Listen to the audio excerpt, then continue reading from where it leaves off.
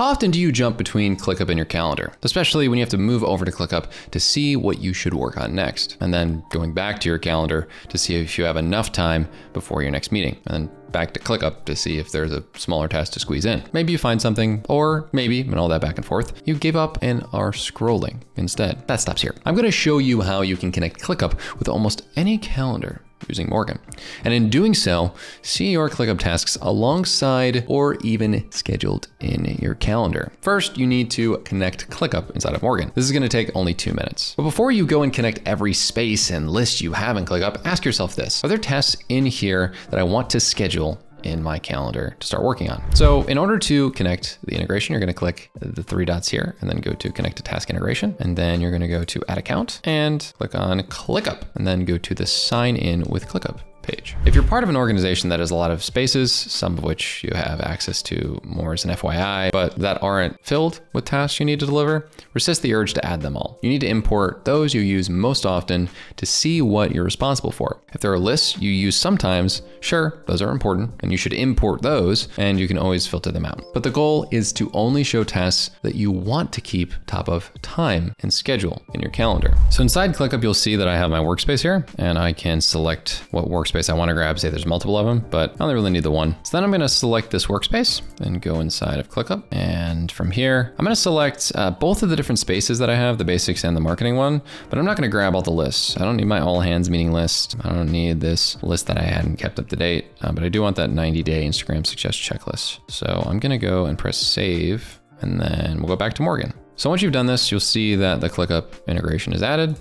And oh, look at this. Everything's loading inside of Morgen. So what's really cool is that you can actually jump between spaces. You see the basics and then marketing. So these are the 2 different spaces that you have. It's really awesome. I love the way this integration works. And you can adjust how you want to see your ClickUp tasks over in the settings here. So we press the 3 dots, and this is where you can edit the tasks settings. I prefer to group my tasks by list. So we're going to keep list here as this option, but you can arrange them however you like. I also, after grouping them by task, like to order them by priority primarily, because for me, that makes the most sense. But you can arrange them however you like. And then if you imported lists that you don't want to plan for right now, you can always filter those out of your view. Finally, choose which labels to have visible. So you can see right here, by default, there's all these different display labels that show up, and they don't actually all need to be here. Like for me, I want to press none, and I only really want to focus on a couple of the ones that I care about. Like I care about status here and due date.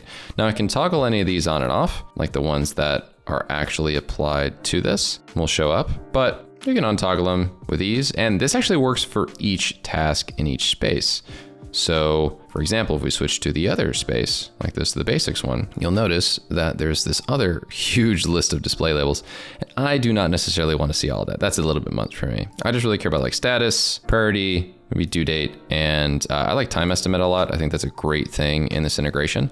So we're just gonna make sure that that adds up here, and clicking on this just makes it so that you can toggle these on or off. Once again, this can be changed setting-wise across every space. Now, you're ready to start planning. It's easy to schedule tasks by dragging them onto your calendar. So for instance, if I want to plan what I'll work on tomorrow, I can simply open up my upcoming list, which is, as you can see right here, for either of the spaces set up right here. So let's just see which tasks have due dates that are coming up. And don't forget, you need to have this set up in your task settings. Enable upcoming list makes it so that this is possible in either of your spaces. I can pull these into my calendar, taking into account any events that are on there, and you may need to adjust the duration for some. So let's take send marketing emails for tomorrow, and I'm gonna put it towards 11 in the morning right here. And you'll notice that the duration was on here. As I dragged any of these, the duration is on here, right? So if you need to adjust the duration for some, like this one, I actually don't think it'll take more than that. I think it'll maybe take half an hour. You can, and you can even copy an extra slot for an especially big one. So, you know, we got this guy, this chunker of a 4-hour task. All right, let's shorten it up, turn it into, and maybe even 3. Might have to bump this guy down again, and that should take about the whole amount of time. So let's just group these up and then everything should be all set up fine for tomorrow in the afternoon. And then I can check out the duration again and see if there's anything else that can fit, like, I want to buy that productivity book before work. Then when I finish a task, I can simply mark it as complete. So for example, once I buy that productivity book tomorrow, I could have checked it off, and you'll see that when I do so, I will be asked if I want to track the time spent on the task, and that would update ClickUp's time tracker. If you track billable hours, you can also decide whether this is a task that should be tracked as such. I selected yes to the tracking. So say if I made this 45 minutes and this was originally a task duration of 30, then if I checked it off and press track time, then time tracked, I end up opening up ClickUp, now accurately is reflected as 45 minutes, even though before it was 30. Well here, since I finished the task, I will update the status in ClickUp to mark the task as complete. So as you can see, while here, since I've finished the task, I will update the status in ClickUp to mark it as complete. If I click on this, it marks it as complete. Note, our current sync